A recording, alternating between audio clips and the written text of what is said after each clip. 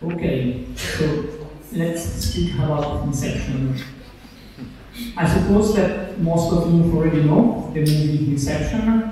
It is a movie of 2010 about a group of geeks specialized in a very particular type of job, which is stealing information from people's mind. So in the movie they ask if it is also possible to do the other way, so to put the kind of information into another person's mind. And this concept is called inception. Specifically, an inception is the implantation of another person's idea into a target's subconscious. So the question I asked, and the topic of my presentation, is whether it is possible to make it for real.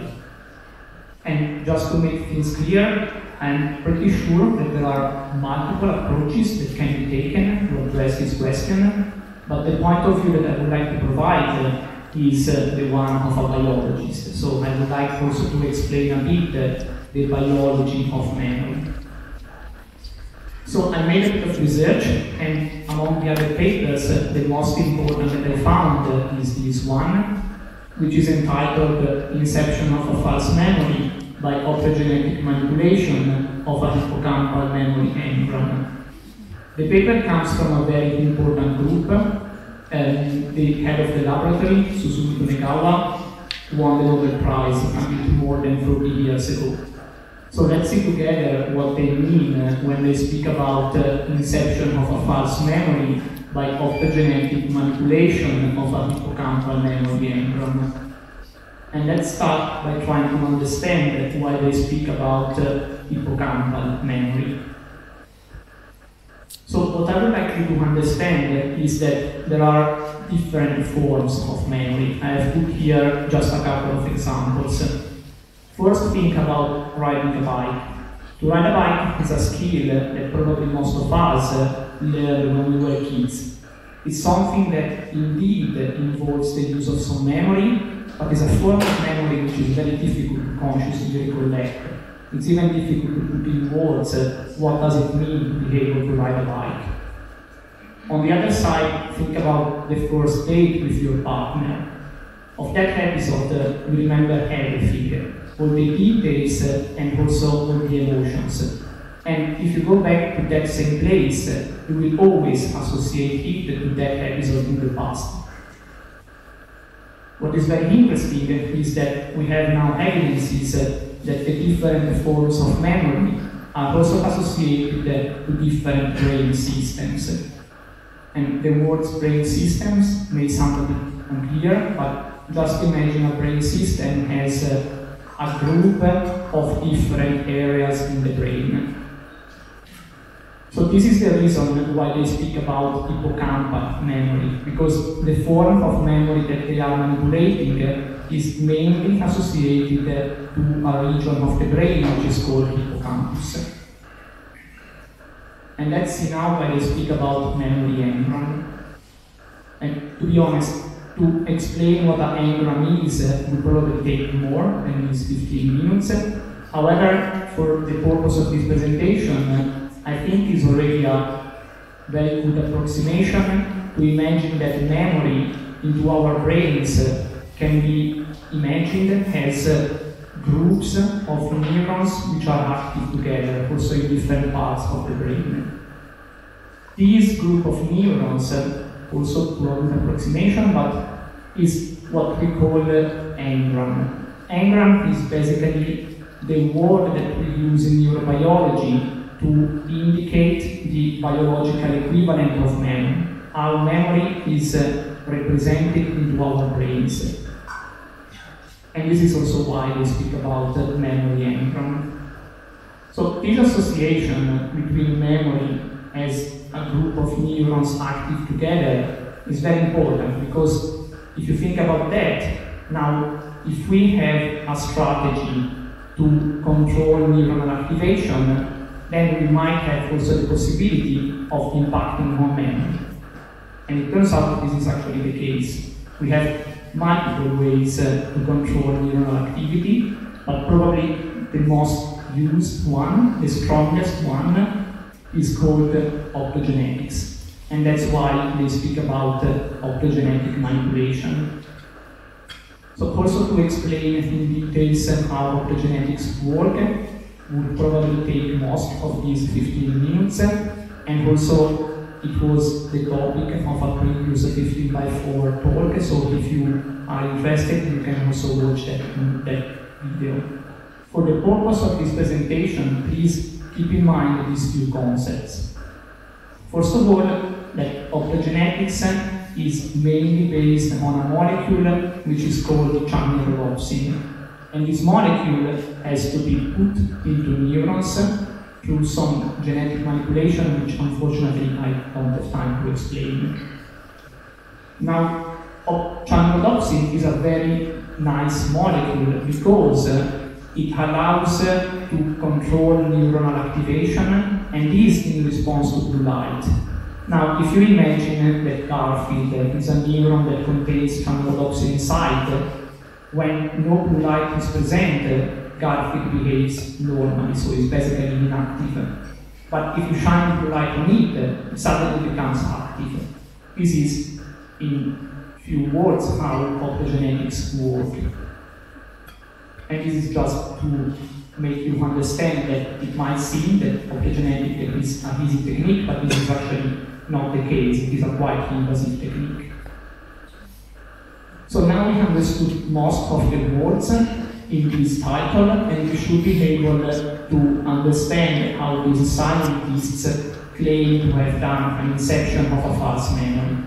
However, guys, I now have to inform you that while I was preparing this talk, mainly about this paper, a second paper came out, which is entitled Memory Formation in the Absence of Experience, and this came out just a few weeks ago at the end of April.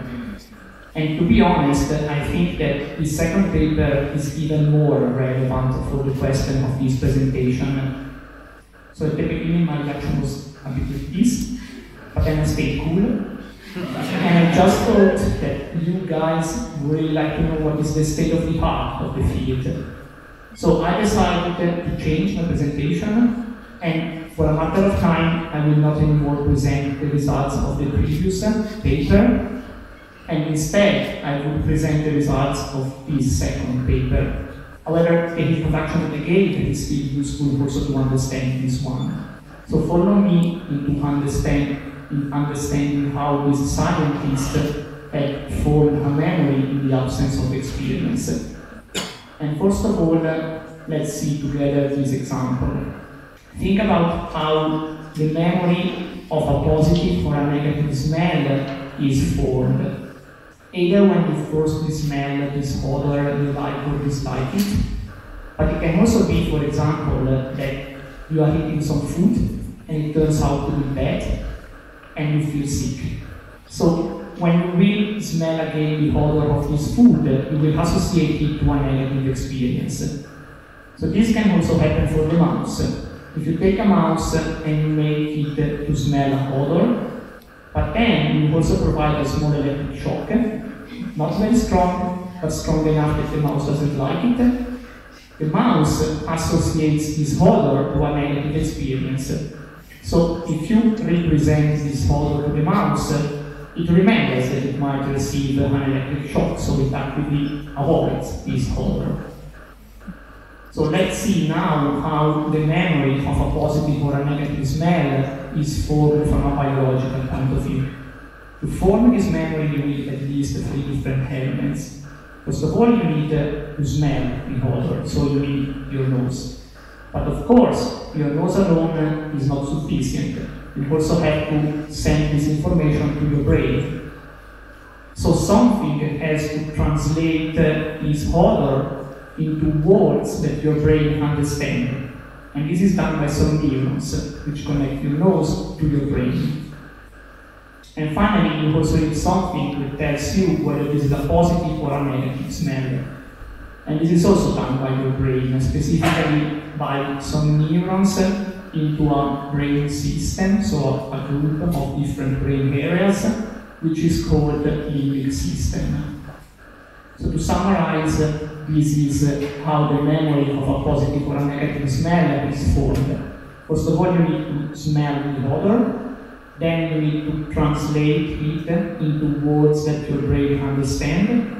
And while these neurons are active, are translating the odor or encoding the odor, some other neurons in the limbic system has to be active and tell you whether this is positive or negative.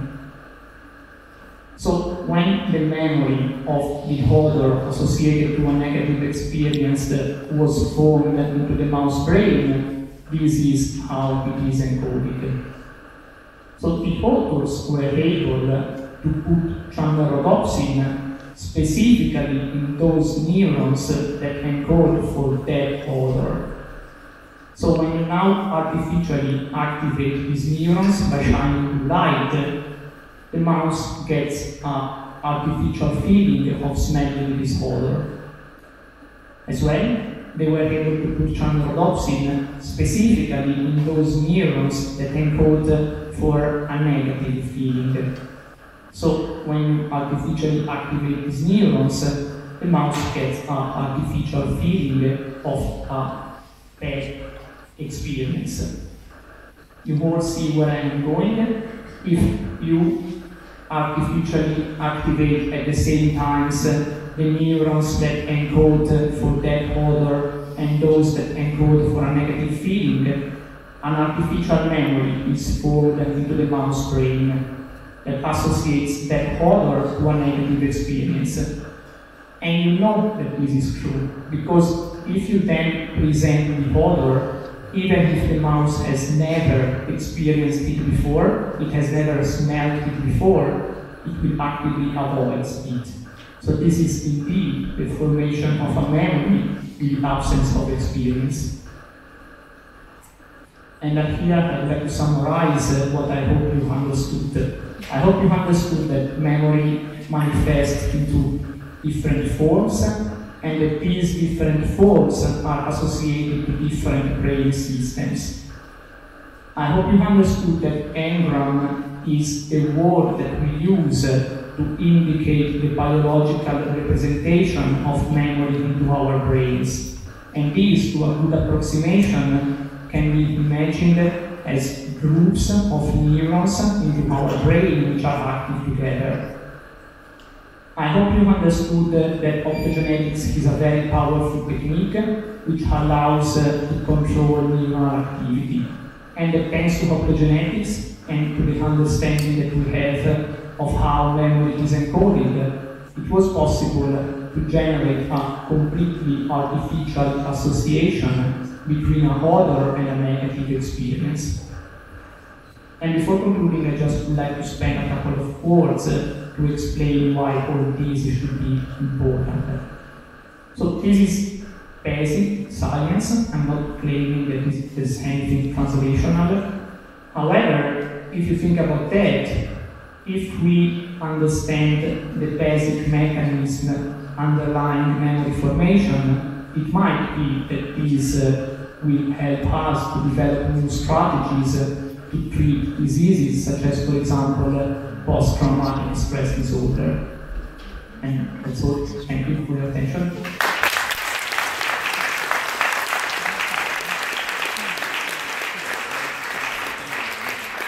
Thank you, Alessandro. So we have time for the few questions, please. I see there is here. And thank you very much for your talk. So could you explain a little bit in more details how you undo this link between the neurons? So you're talking about which positive effects it could have on psychology, for example. How do you undo the link? The link between inception and treatment of post-traumatic stress disorder, yeah, or the link between two different stimuli in the brain? Which I guess are the same things. They are not. So, sorry. So, concerning the first, the link between inception and post-traumatic stress disorder, I'm, to be honest, not claiming that this is possible at the moment. What I was just saying is that since post-traumatic stress disorder is a disease where a memory of a bad experience is giving you problems. It might be that if you understand properly how memory is encoded, you might develop some strategies to treat this disorder. But I'm not pretending that this has to be inception. However, what I can add is that there are groups that are working on post-traumatic stress disorder, and what they show is, but they're trying to do a different thing. They're trying to reactivate the memory and to extinguish it, which is not an inception. And this by either some psychotherapy approaches or by pharmacological approaches mainly. And for the second question,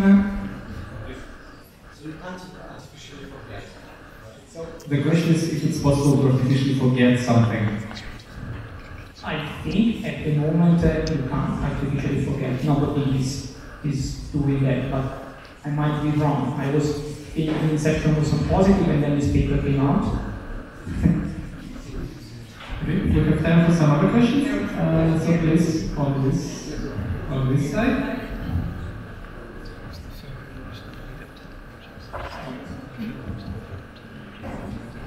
Hi, thank you very much for your talk. I have a question how specific the system is. Like, in the case of transgenic mouse, right? How do you know, or how the scientists actually could see if that was actually the order of the flower, or maybe it's the shape of the flower, maybe it's the color of the flower, maybe it's just a scientist? Yes, that's a very good question.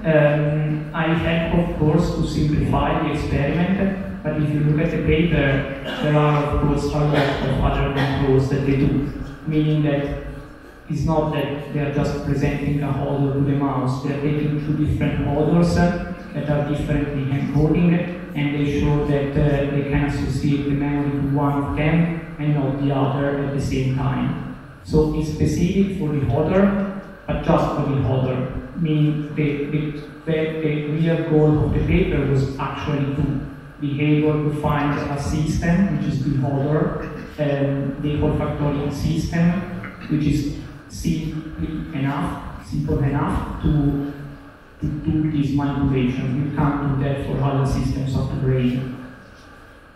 So we have time for one more question. Please. Hi, very nice talk. Would you like to comment how the information is stored in our brain or in the neuron? So let me read the question. So the question is how the information is stored in our brain. Yeah. You're talking about memories. Yeah. So the real answer is that we don't exactly know yet, and the bit more accurate answer is that, as I say, engram is, I made a bit of simplification in saying that engram is simply a group of neurons which is active together. What you can imagine is that experience makes changes into our brain into multiple different levels, from molecular to network level. These changes all together, if we don't know all them, this is how memory is stored into our brain, or at least how we think that it is stored into our brain. And this, to a good approximation, can be imagined as patterns of neuronal activity within different parts of the brain. Thank you. Thank you very much.